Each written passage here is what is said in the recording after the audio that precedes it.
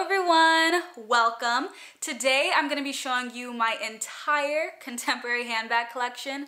Hopefully this helps you with future purchases and styling. I'm going to try and give you as much information as possible. That includes pricing, how I got the bag, if it's still available, how you can get the bag. So this is probably going to be quite a long video, so prepare yourself accordingly. I have all of my information to the side, so if you see me looking, I'm just trying to make sure I don't forget anything for you. Let's start with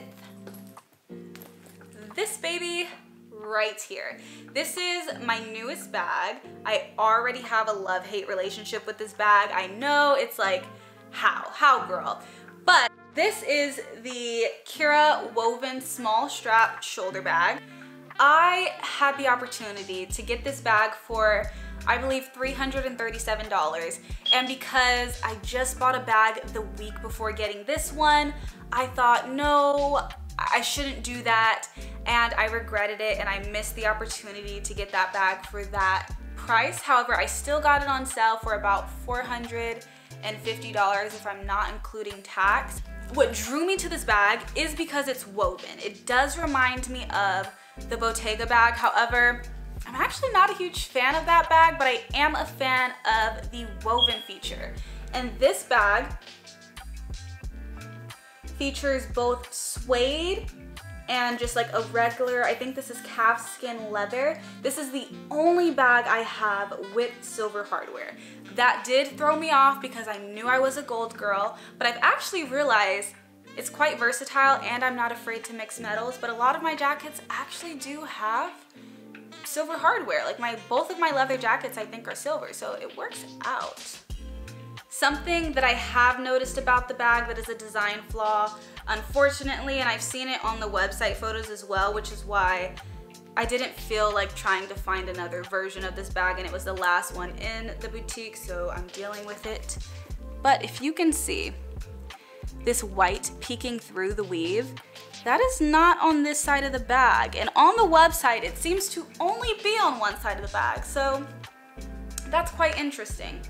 This bag is no longer available for sale on the website. However, if you do go on the Tory Burch website and search this, it may be available at the boutique, which is how I got it, as well as I believe Nordstrom, Bloomingdale's may still have this bag available. They do make this in a mini size. This is not the mini. The mini is more square and the mini is simply a crossbody, so please beware of that. The website describes this bag as Arctic with nickel hardware. I called it silver, my apologies.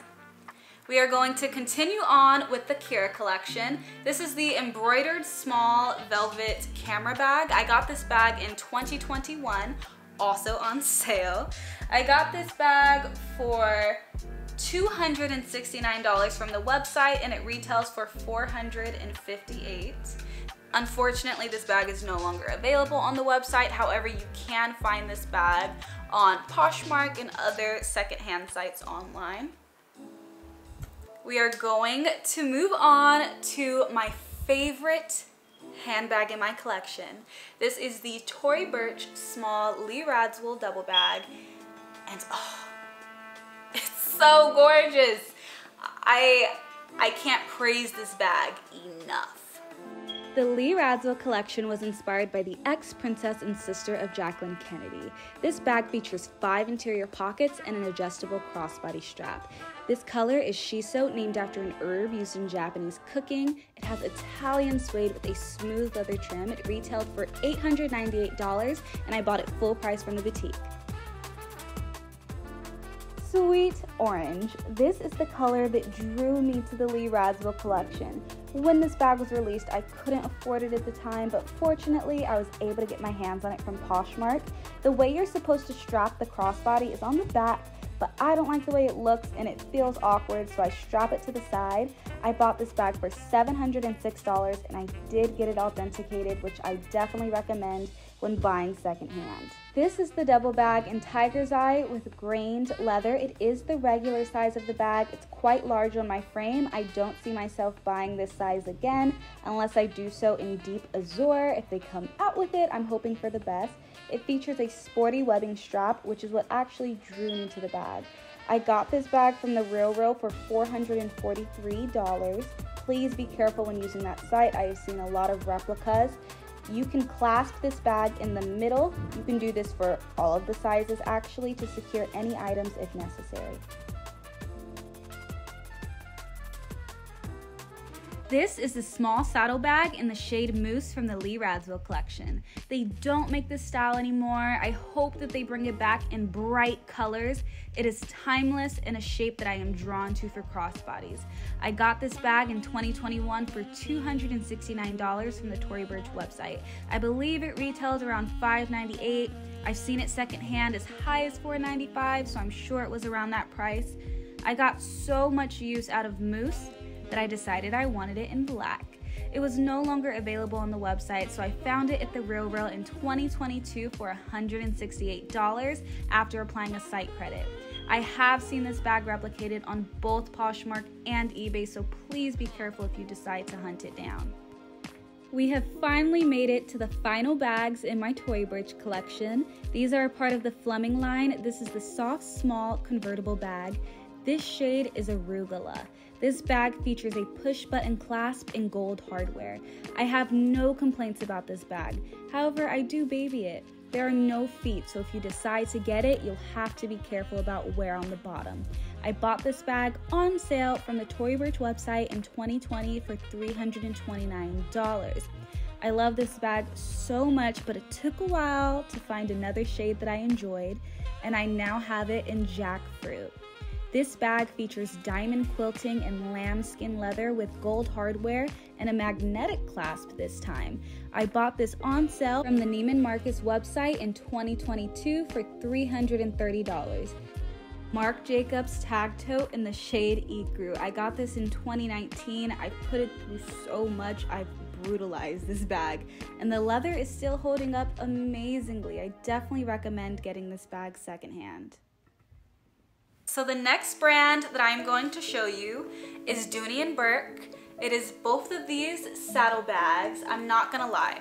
Dooney and Bourke is not my favorite brand. However, I remember watching QVC. If you don't know what that is, it's like a TV show that allows you to shop for items. It has catalogs. I would watch that show with both of my great-grandmothers, and they both had very different styles. However, they were both into Dooney and Bourke, and I would sit there and I would pick out the bags that I liked. And I remember one time I went over to my great-grandmother's house and I raided her closet, and I took all the Dooney and Bourke bags. She was no longer wearing them, so it was perfectly fine. But it's just a sweet memory for me, and I do have another Dooney and Bourke bag. These are not the only two I have. Technically, I do have one left at my great-grandmother's house, or now it belongs to my uncle. However, that purse really hurts my shoulder, and I don't have much space in my closet, so it can stay there. This is a shape of bag that I wear quite well. My mother got me this cream one, and I get so much wear out of this bag. It is insane, and I get wear out of this bag in all season. This is probably the best gift, or not the best gift, but one of the most used gifts that she has gotten me, other than, you know, other gifts growing up, a recent gift.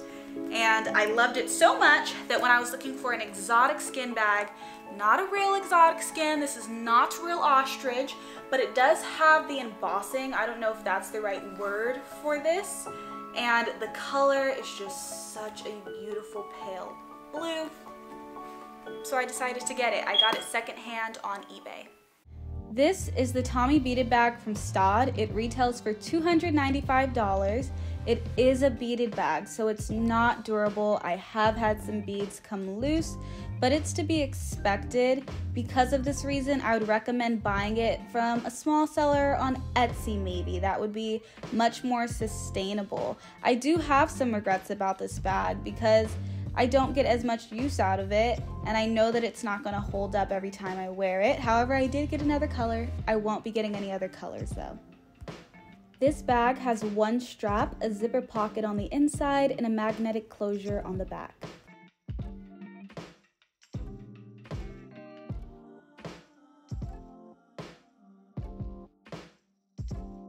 We are moving on to Michael Kors. This small clutch was gifted to me by 2 of my friends on my Sweet 16. I tend to wear it to special occasions, or if I'm traveling, I'll put my makeup in here. You can even see a little makeup stain. I think that's in most of my bags at this point. I know this red bag looks like it can't fit anything in it, but I promise you it can.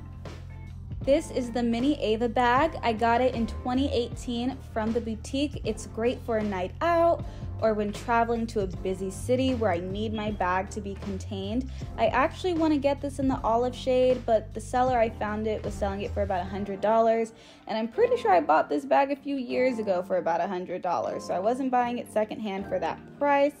I definitely recommend buying this though. It's everywhere, eBay, Poshmark. You can find this bag anywhere secondhand.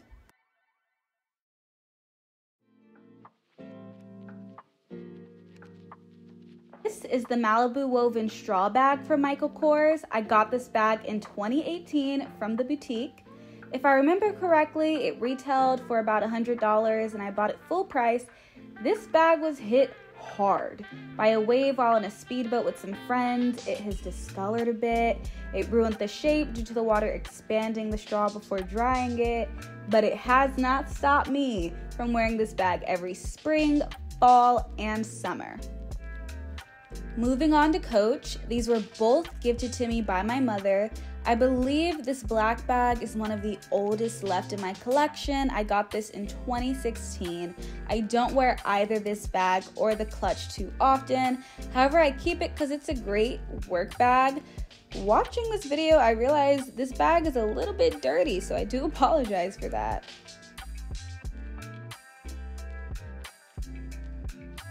We have made it to the final brand in my collection, Kate Spade. I got this pink metallic bag in 2017. It was a gift from my mom. I remember we went out on Black Friday and I was like, oh my gosh, I need that color. And I still wear this bag so frequently. I am in love with it. This next bag, I don't actually get a lot of use out of it. It's something about the shape. Like the color's fine. I think maybe if it was softer, it'd be great, but it was gifted to me by my mom and I'm just gonna try and wait a little bit longer and see if I find use for it before deciding to pass it down to my little sisters or see if my mom would like the bag back. I know some people find that harsh, but if she bought it and I'm not using it and she will, you know, someone should use it.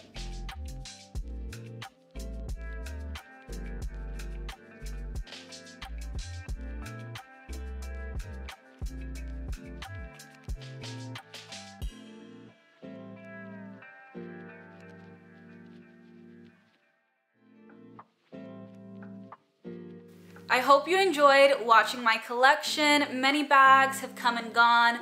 Most of my bags that have gone end up going back to my mother or to my siblings just because a lot of my older bags are the ones that have gone. And if they were gifted to me, I don't think it's right to sell them off. Like my little sisters are getting to that age where they really like fashion. I hope this helped you guys out. If you want any more information, such as what fits in my bag or other ways to style it, just let me know. Please comment your favorite bag down below, and maybe the next time that I film this, who knows when that will be, it might look completely different. Thank you for watching.